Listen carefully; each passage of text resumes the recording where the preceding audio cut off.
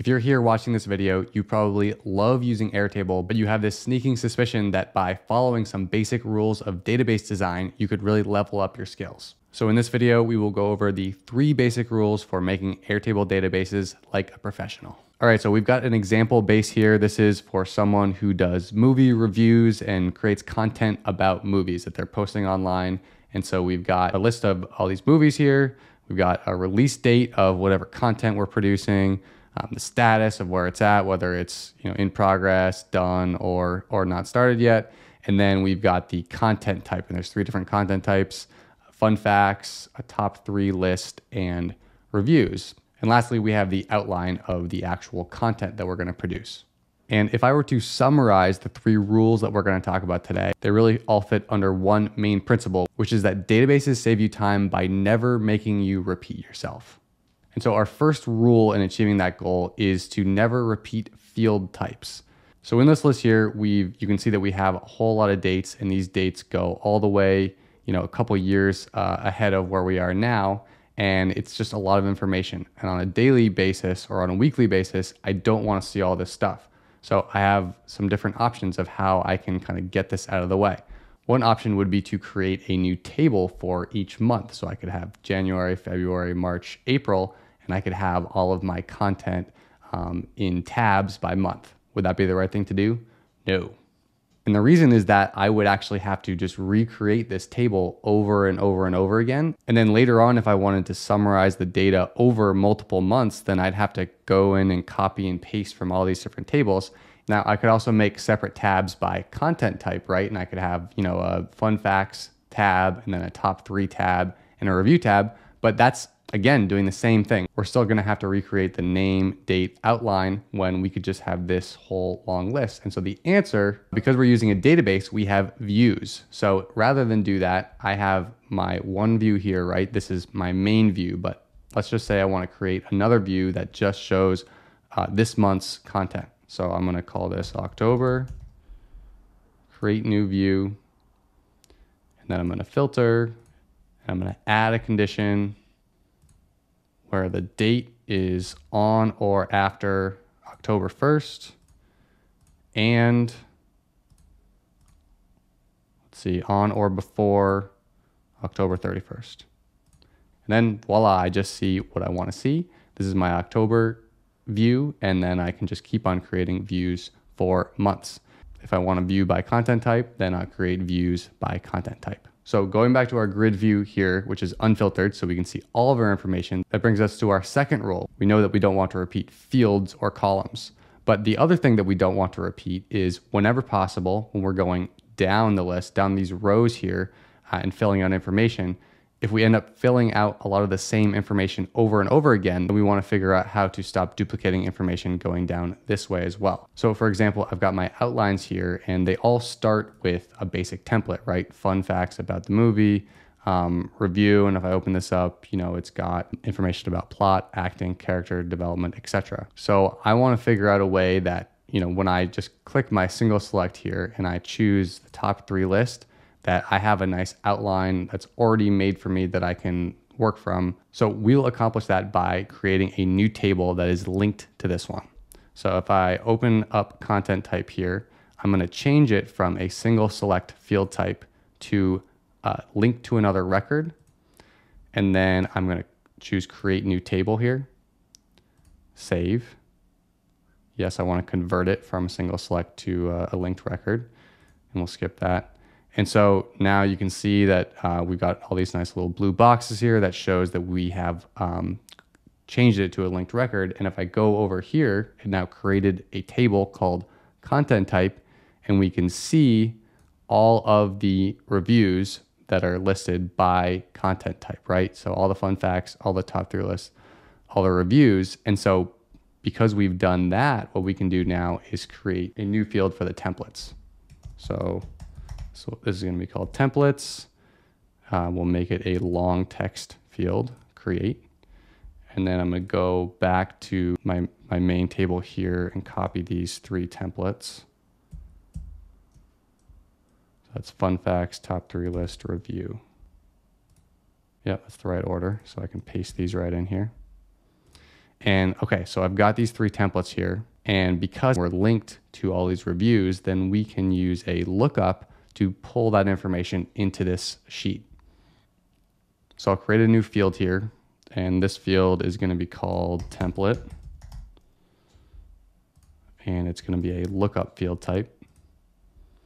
And so it already is guessing that we want to pull from the content type table, since that's the only other table in our base.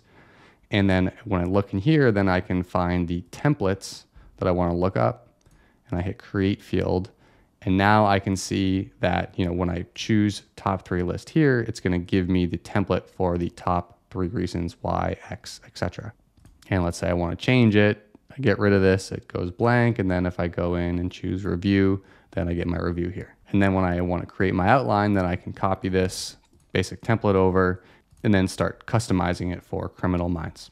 And so this second rule that we basically want to limit work in, duplicating information as we are going down a column is very related to the first rule, because we decided that actually in this case, it was worth making a new table, because if we go over here, this template field is a different type of information. And we might want to add, more attributes to each of these things. Like maybe the fun facts go up on Instagram and the review goes up on my blog. And so I want to add kind of info about the blog, or have like a platform single select here. And so this is a different type of information that it wouldn't make sense to hold it in this document, because you'd be writing the same thing over and over again. And the other thing that's really useful is if I want to change my template, I can just go in here and say, whatever, I'm going to change this to top 4 reasons. So I change that to top 4, change this to top 4. And then if I go back into the reviews, I can see that this is up to date and this is now up to date. And so now I can copy and paste these in accurately. And now that you know these first 2 rules, I want to tie them together with a really cool tool that Airtable has available that's called the base schema extension. So if we open up our extensions here, we can add the base schema extension right here. So I'm going to click add. And then that opens up, let me zoom out a little bit. And that opens up a schema, a diagram of our Airtable base. So we've got our 2 tables here, and then you can see these different connections between them. If I go into the settings here, you can see that we've got different kinds of relationships. And I'm actually just going to untoggle everything but the first one, because this is really the most important. This is the linked record in between these 2 tables. And these can be dragged around, so we can drag them on either side. And this schema allows us to look at the big picture of what's happening with our data. We've got our reviews here, and then all the info that we're tracking about the reviews. And then we've got a content type and all the information we're tracking about content types. And then we know what the relationship is in between reviews and content type. And obviously, because this is just an example, this is a very simple base schema, but you can imagine when you get 8 different tables and a bunch of different linked records and connections, that this can get a lot more complicated. I see the base schema being used mostly by very advanced users, but really this is something that everyone should use. If you were to open up your base schema at any time, you should be able to use it to immediately describe exactly how your base works to someone who is sitting next to you. And a good general rule of thumb with linked records is that we want to have as few as possible. They are probably the most powerful feature in Airtable, but when we end up with a whole lot of them, we can end up with this kind of nest, and you'll see like this big spider web of connections in between tables, to the point where you don't really know where your information is going. You've got like starting in one, then it's looked up in another one, and then that one's looked up in somewhere else. And so the base schema is a great tool for looking at it and really making sure that you have the most simple and logical layout for your base. So let's get back into our main base here.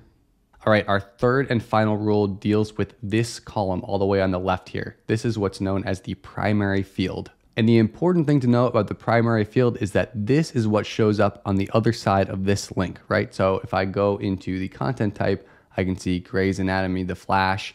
It's those words in that first column that this record is named as.